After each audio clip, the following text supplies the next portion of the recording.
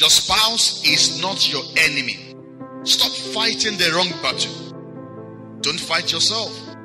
Fight the real enemy, because your spouse is not your real enemy. For the fact that there is misunderstanding between you and your spouse does not mean he or she hates you. It only means there is something you are yet to understand about each other. So stop fighting. Every couple has frictions here and there, but that shouldn't turn your spouse to your enemy. You are fighting the wrong enemy. The real enemy is the devil. When you fight against your spouse, you are fighting against your marriage. And that is what the devil wants. So stop doing God's job. It is not your job to feast your spouse. It is God's responsibility.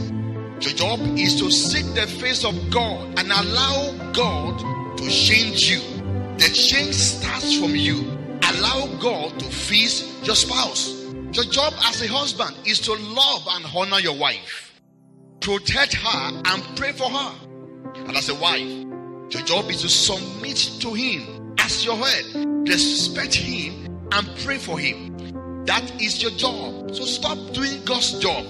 Stop standing on God's way. Stop fighting from the wrong side. Go on your knee. Fight on your knee. The right place to fight is on your knee. Stop fighting the right battle using the wrong tools.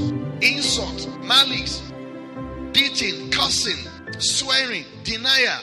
Stop dragging the steering with your husband, because two drivers cannot drive a car at the same time. There's only one steering. Allow the man to lead under God.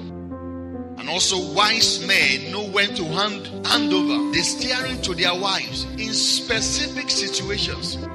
You know, men are built with plenty ego. So as a wife, don't contend with that ego. Don't go headlong with your husband. His strength is likely to be your weakness, and his weakness your strength. Know how to manage it. Feed your husband with respect. Husband too should feed their wives with love. Do not attempt to turn your wife to your slaves. Rather, lead and nurture her with respect and love. She's not your slave. She's your helpmate. To everybody listening to me, stop the competition. Stop competing with yourself. The woman is a helpmate, not a roommate or a classmate. Never compete against each other. Rather, work to complement each other. As it is recorded in the scripture, the man is a reflected glory of God, while the woman is an expression of man's glory. What this means to me is this: when my wife is shining, my life is glorious as the husband. If she's making it, if she's progressing, I should be happy because the root is in me. She was taken from me. Show me a woman that is not doing well, I will show you a man that has lost grip of his God-given assignment. A wise woman knows how to hide under the glory of the man, how to hide under the glory of the man and return the glory to God. So what I'm saying in essence is, we should stop fighting against each other.